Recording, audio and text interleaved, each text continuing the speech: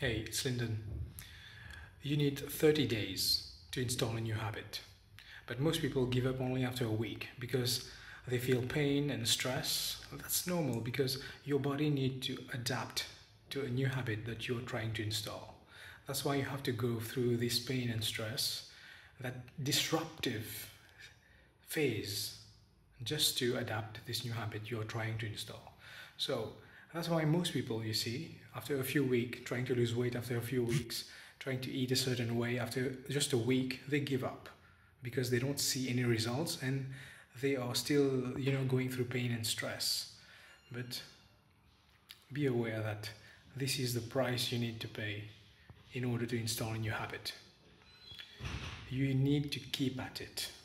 After a week, 2 weeks, 3 weeks, 4 weeks, remind yourself that you need 30 days to fully install a new habit.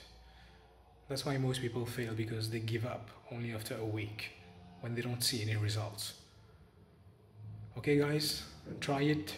Any habit that you want to install, try it for 30 days with no cheating, no mistakes, and see amazing progress. Take care, see you.